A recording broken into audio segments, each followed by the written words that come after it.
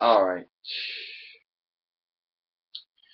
Hi everybody, it's me, Jordan here, and this will be the last time I ever respond to haters on this YouTube channel, because as far as Sailor Moon Tube 11 is concerned, we have not made any video responses to them as a group in a while there.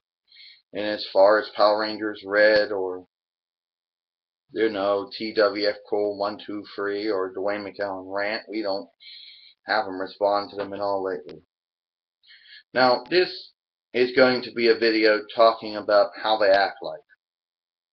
Now, some people might say, oh, that I'm contradicting myself, that they have gotten to me, and that I'm going to start making video responses with their username or their channel title, whatever. No, never doing that.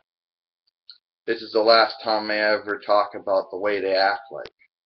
Okay? Now, they think that the way that they're acting like is normal. They think that when you're online, they think that anything like manners or courtesy or being polite, they think that that doesn't apply. They think that the internet is made for being a bully tool, harassment tool, whatever you want to call it. They think that the only time you have to follow laws or rules or be polite or have good manners or be respectful is when you're offline. And that's wrong.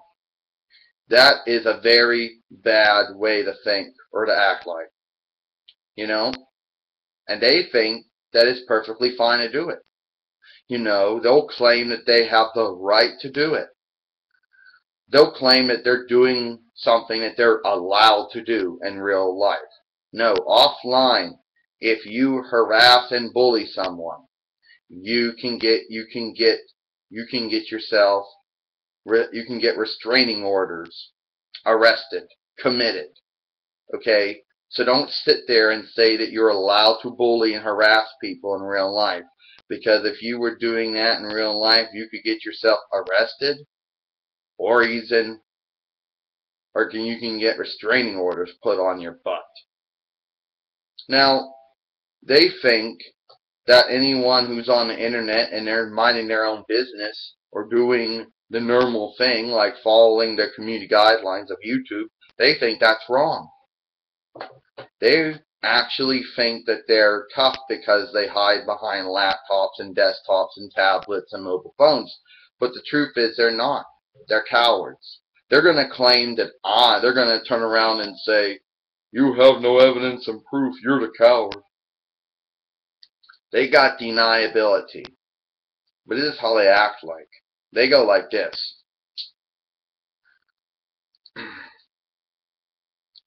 Well, yeah, you know what? I'm better than you. I want to bully and harass you because I got nothing better to do. So I just start spamming your comment section of your channel saying Jordan eats poop, Jordan eats poop, Jordan eats poop. Haha, ain't I cool? No, they're not. They would never say any of that to your face in real life.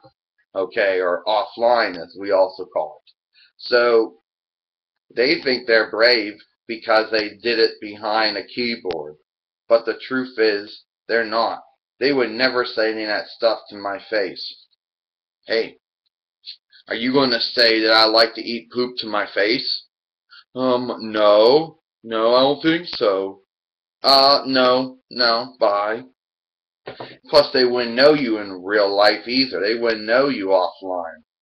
There's people who claim they know their victims, but the truth is they don't know their victims. The truth is they just bully and harass and make up stuff about their victims. But they would never say or do any of that stuff offline, of course. Of course they wouldn't.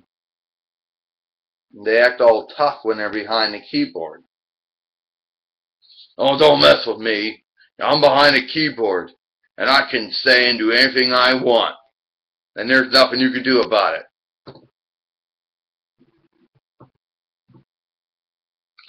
But we all know that's a bunch of bull. Because you can do something about it.